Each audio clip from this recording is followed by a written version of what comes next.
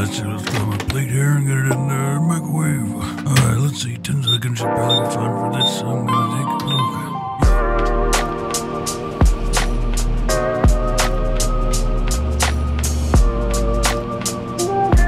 Okay. I love leftovers.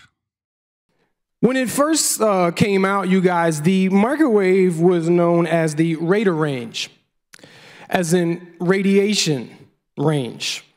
Aren't you glad we changed the name? Standing next to that thing, just thinking about radiation. And when it came to the market, it weighed in at 750 pounds, and it cost $2,000 on Black Friday, y'all. Now, you fast forward to today, and it was probably the most used appliance in your house as you reheated your Thanksgiving leftovers. Welcome to Leftovers Weekend. You guys, just so you know, let me clear something up. The campus pastors named this weekend. It is not a reflection of how Patrick feels about us, or at least how he feels about me. In 1946, Percy Spencer, my man Spence, he was working on magnetrons. Now, if you're in the 80s, baby, come back because you just heard the name Megatron. Magnetrons. And they go inside radars. There are components inside radars. And as he was working on this in technology, he went to go take a lunch break, and he reached into his pocket, and one of his favorite snacks, a caramel peanut cluster, had completely melted. Completely. And so you move up to today again, and it's in 90% of all the homes in America. And it's sleek and sexy, and it can play your favorite playlist and tell you your blood pressure while you melt your Hot Pocket. But it all started from an accident. I mean, you can even say from the technology that he was trying to achieve that it actually all started from a mistake. I hope that gives you guys a little prequel of your favorite leftovers appliance, because that's what I love. I love prequels. My favorite sequels are prequels, because I love seeing people or characters in their glory story, right? Their arrival, their success. If there's someone that God has used, you see them in their mighty God-given plan, and you want to connect with their life. You want to be like that. At least I do. And so I like to go back and find out, well, how did they get there? We just finished a series called Rerouting, and we looked at the life of Moses.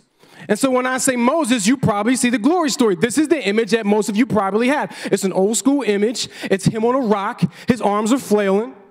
He's got the staff in one hand. His robe and his Santa Claus beard are blowing in the glorious wind. He's parting the seas.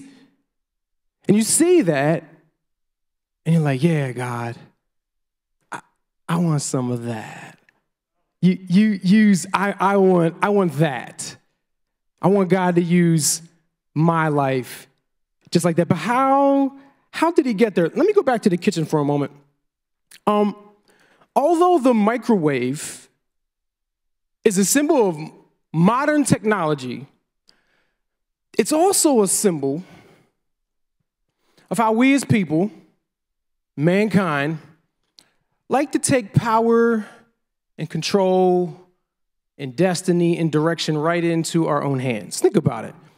Things that used to take lots of prep and 30 minutes to 45 minutes can now be done as fast and as hot as we want. And that seems like the way to go. That's the reason why it's in every home in America. The microwave potential and process seems like the way to go unless you want to make what you did Thursday.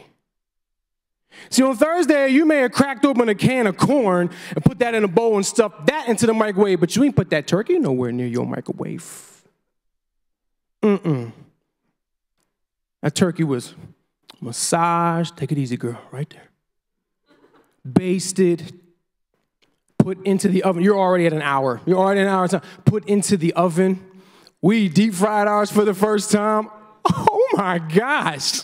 Maybe you fried it. Maybe you smoked it. Maybe you went old school Plymouth Rock Thanksgiving and rotisserieed that bad boy over a flame, but you ain't put it in the microwave. Because there are just some things that you cannot microwave. And God's plan for your life is one of them. You cannot microwave God's plan. You cannot microwave God's plan. Let's take a look at Moses. Let's go to his prequel. Moses found out that you cannot microwave God's plan, that you cannot speed up his time.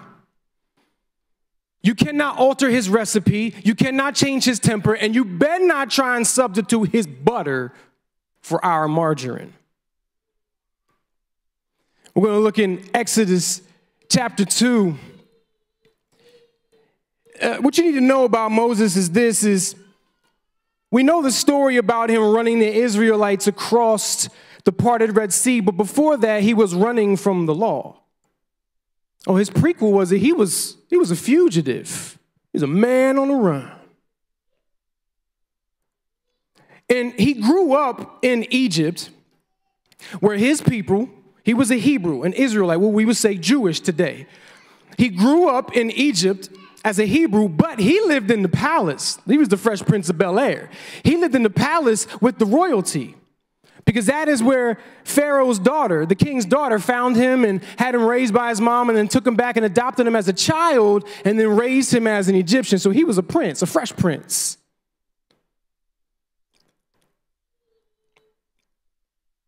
But if you know someone, or if you are someone who has been adopted or has adopted, and you adopted someone of a different race, or your parents are a different race, from a young age, there was this inevitable conversation that had to eventually take place. You know what I'm talking about? Mom, Dad, here, son, let me tell you. I mean, like, Moses had one of them.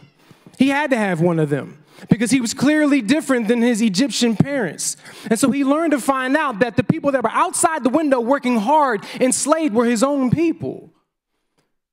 And maybe he got on Ancestry.com and started to look around and wanted to connect, but he was curious and he started to want to be close even to his people. Let me show you. This is what happens in Exodus chapter 2, verse 11. One day after Moses had grown up, so he knows the difference between he and his parents and his people. He went out to where his own people were and watched them at their hard labor. Look at the choice of words. Their hard labor. He was empathizing. He was connecting. He felt something for them. For their hard labor. He saw an Egyptian beating a Hebrew, one of his own people, looking this way and that and seeing no one. He killed the Egyptian and hid him in the sand. The next day, he went out and he saw two of his Hebrews fighting, and he asked the one that was in the wrong, whoa. Hey, why are you hitting him? Why are you guys fighting? And the man said, oh, well, who died and made you the ruler and the judge over us? What you gonna do, Moses? You gonna kill me like you killed that Egyptian? And like the camera like zooms in like it did in Jaws on the chief, and like his eyes get real big and he shrinks, and like, somebody saw that?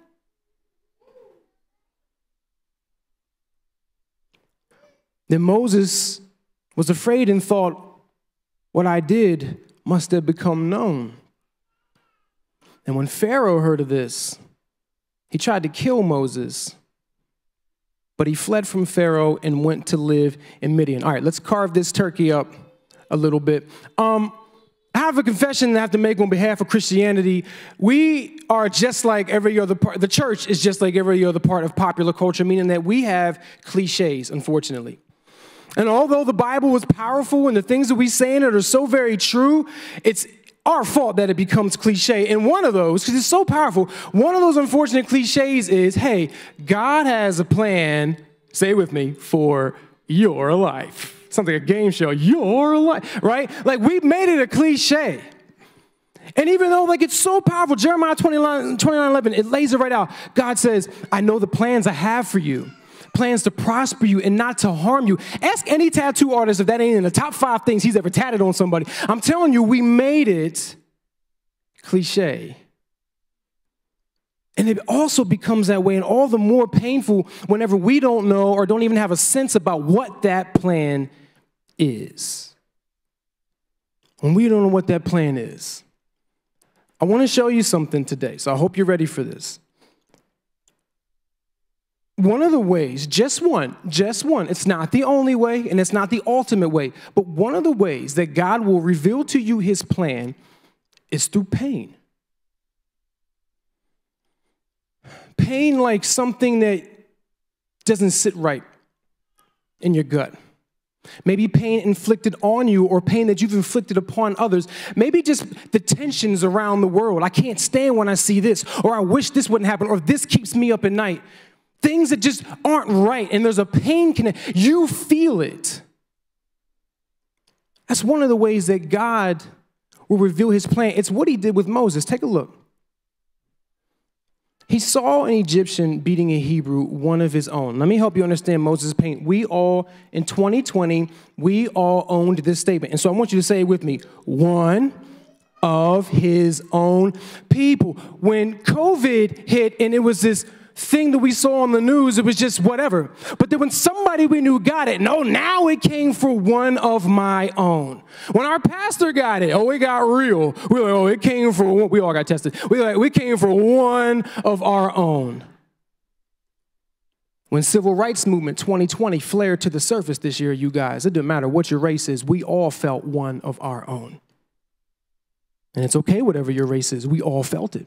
We felt one of our own. When it was time for the election, and it was red versus blue and left versus right,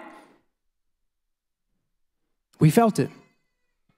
We felt the pain of one of our own. This pain God was using to awaken Moses' purpose. He was arousing something in him. And so when he got mad and his heart started pounding and he couldn't stand what he was seeing, he actually was totally in line with God the whole way through until he grabbed a hold of that plan, threw it in the microwave, and went from 0 to fatality on somebody. He was actually in the same right with God until the moment he grabbed the wheel out of God's hands and yanked it away. God will use your pain. God will use your passion. He will use your desires. He will use your physical ability, your mental ability. He will use your circumstances, good or bad, and he will use something that weighs heavy on your heart. This was heavy on Moses' heart, and it was heavy on God's heart. So how did it become a roadblock? When we microwave God's plan, that's what happens. We run into roadblocks on the course of life that God has for us. Unforeseen ones that we didn't know could come up, ones that we didn't know could happen to us, ones that we didn't know would cost us this much, keep us this long, and hurt this bad. And Moses microwaved it. Here, in this moment, this is where it happens. Give me a second. Do I have a scripture there, guys? Yeah, let me go to Exodus 2:12. I'm sorry if I put them out of order. Go to Exodus 2:12 for me. Here you go. This is where he does it. Looking this way and that, and seeing no one, he killed the Egyptian. Here's where he microwaved it, you guys. Looking this way and that. He checked his back. He checked where his boss was at. He checked where his parents was. He checked where his friends may be. He checked the statuses on Facebook. He checked this way and that. He looked everywhere but up. He looked everywhere but up to God about what to do with this burning pain inside of his heart and about what to do about it.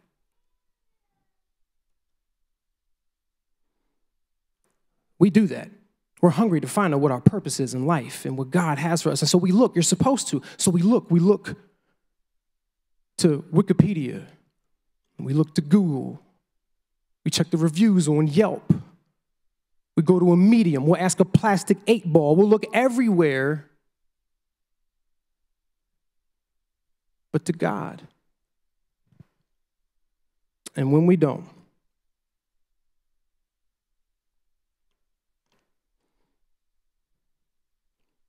look to God, we start to make decisions, costly ones, Ones that happen in an instant like Moses and have lasting consequences. Moses had to run and was gone for years.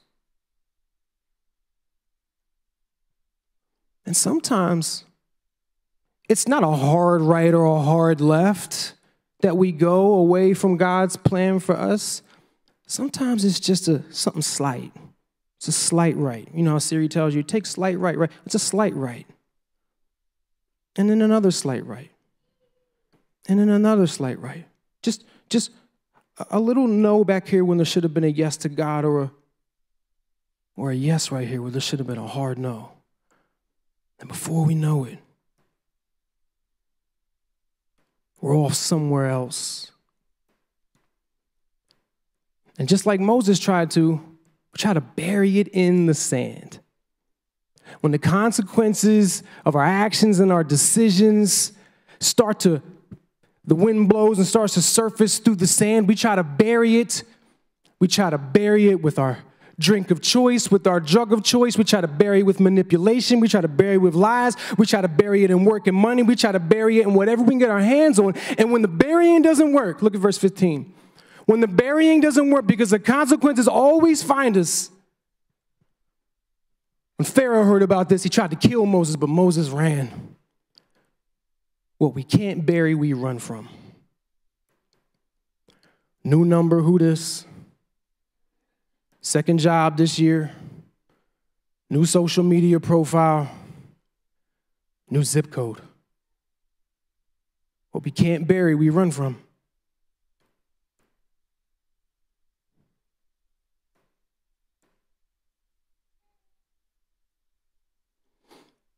God's plan can have pain.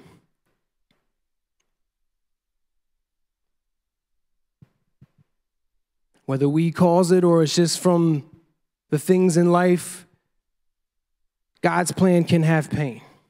But we're asking for more anytime we try to microwave that plan.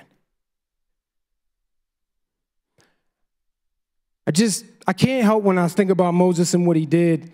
I see this scene from Avengers Endgame where the Ancient One and Bruce Banner, where they were talking about time, and she drew this timeline. And she said, well, if something happens here in time, it doesn't change everything back here. It just creates this alternate time down here. That's where Moses was. God had this plan here for him, and he did something that took him all the way down here. Off the map, off God's purpose, living somewhere he had no idea he was at, running from his past, down in some alternate life, some plan B life. I got to settle now for this plan B, not God's best, because of what I did, because of how many turns, because I got the wheel. With my motives and my reasoning and my agenda and my selfishness, I got the wheel. And so here I am. Man, why don't we just ask God? Why did Moses ask God? Why didn't he just ask God? But to his defense, though, this all happens in chapter 2.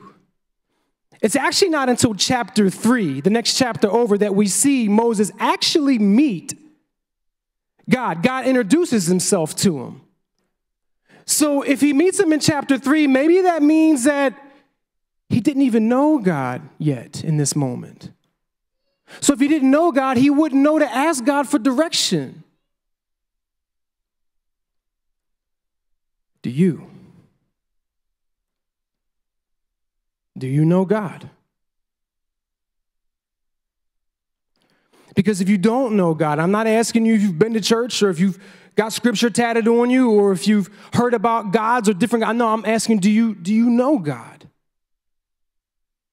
Because if you don't, you probably won't understand why I would say that God's plan can have pain. And when I say that, it probably makes you picture God as like the ant bully. He's just this mean kid with a magnifying glass just shooting down sunbeams of pain all over us.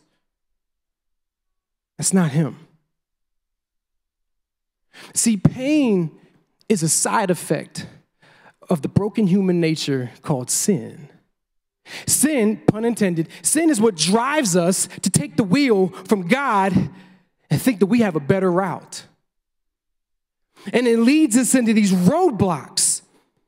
It leads us into these roadblocks that take us away from God's best. It has from all of time. It wrecks us. It destroys us. It crash courses. It gives us a flat tire with no help on the side of the road. It leads us to death. And it leads us to death apart from God. But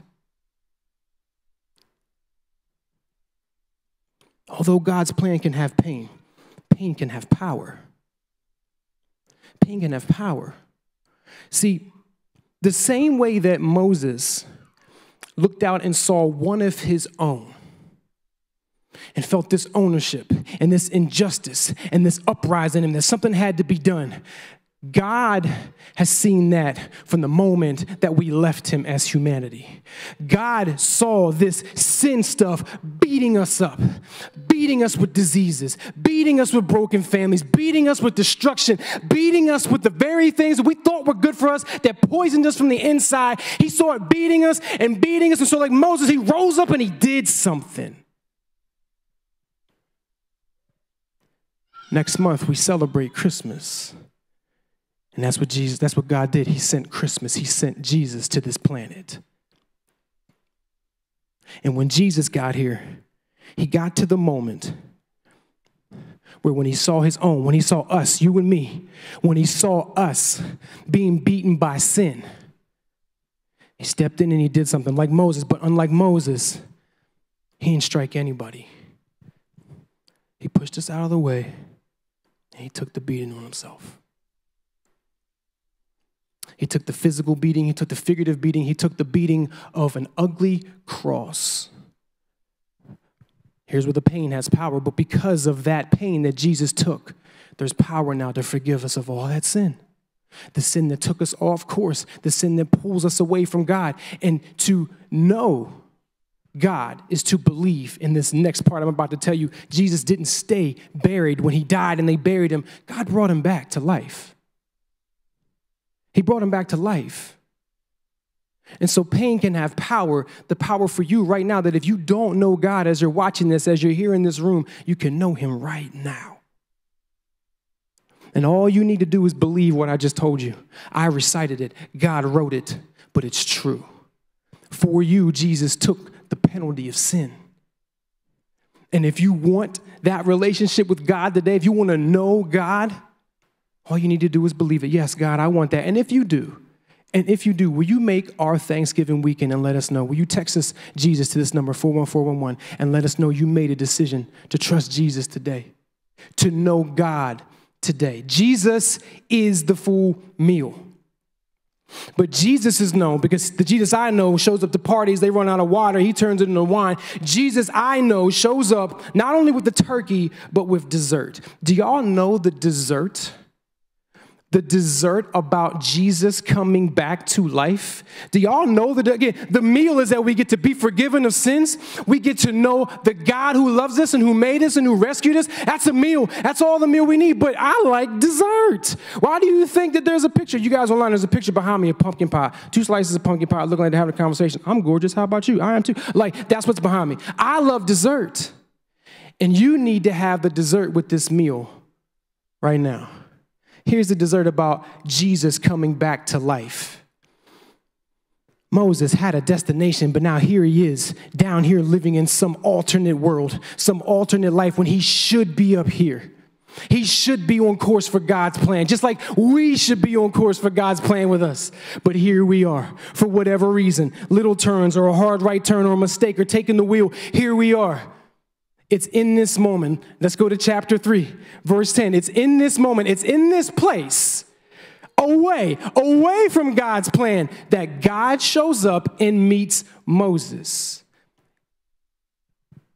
He's a right where you're at kind of God. He's a right where you are kind of God. He's a right who you are right now in this moment kind of God. And that's how he shows up to Moses. He shows up to Moses and he tells him the entire story, the backstory, the future. He tells him, listen, the reason why you had this pain in your heart is because I want you to do something about it. You're the one that I want to do something about it. You're going to fix this problem. My plan is in your pain. You're going to fix this problem. And he says, so now go. I'm sending you to Pharaoh to bring my people, the Israelites, out of Egypt. You can't microwave God's plan. God's plan can have pain. Pain can have power, and that power can bring you back. The same power that brought Jesus out of the grave is the power that can bring you back to God's plan for your life. If God can reach into a grave and pull out a body that was dead and bring it back to life, you are not off the map yet. You are not too far gone. Nowhere near it. And in your heart, you can meet God right where you are.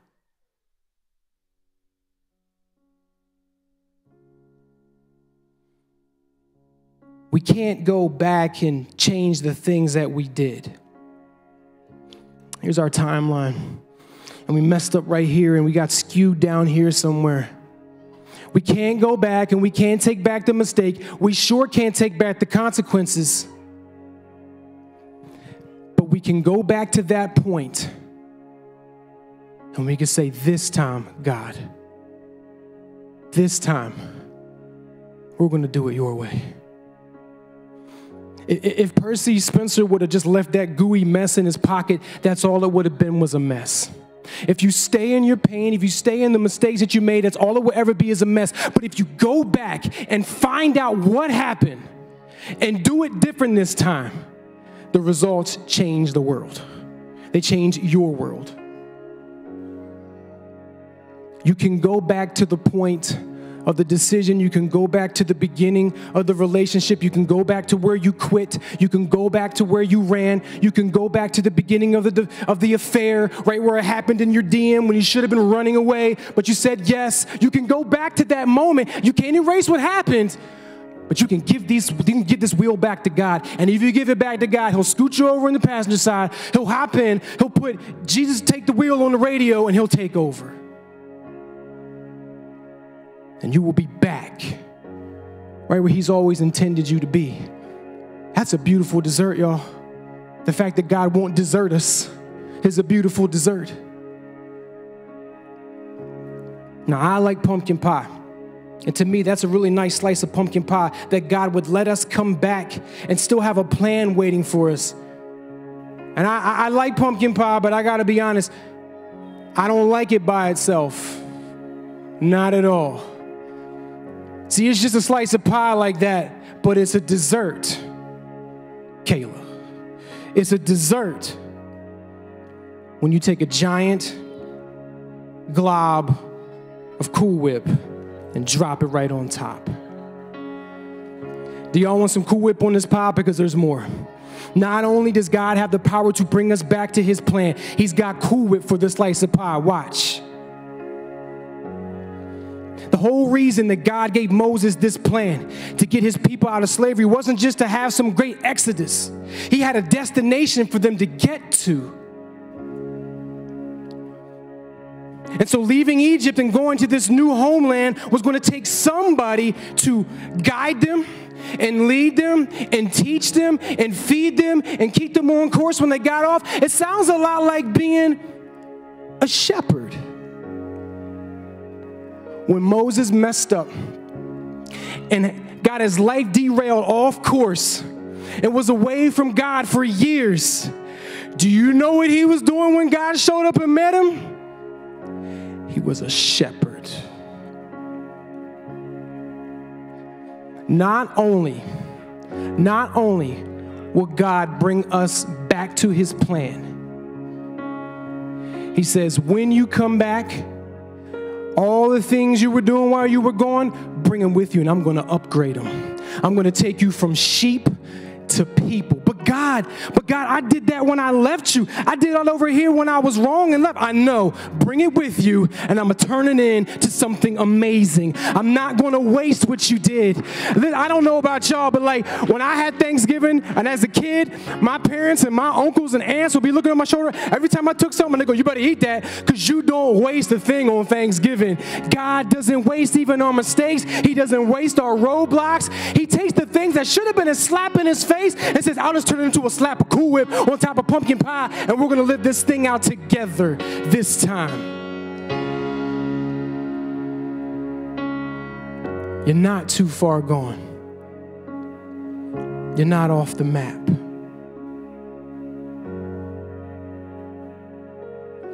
Before we go into worship, I'm going to take a moment. I want to pray. Can I pray? God, thank you for your word. Thank you for this weekend. Thank you for your grace. That is what the Cool Whip is, God. It is grace. We don't deserve to even be back in your plan, but not only do we get to be in your plan, you're going to take what we did while we were gone and turn it into something amazing. God, I pray tonight for somebody who's off course. I pray for their heart to be awakened, and I pray for them to come back. God, I pray for the one who said yes to Jesus tonight, to believing in you for the first time. God, I ask you to burn in their heart this new relationship with the God who loves them and who would save them and bring them back to your plan.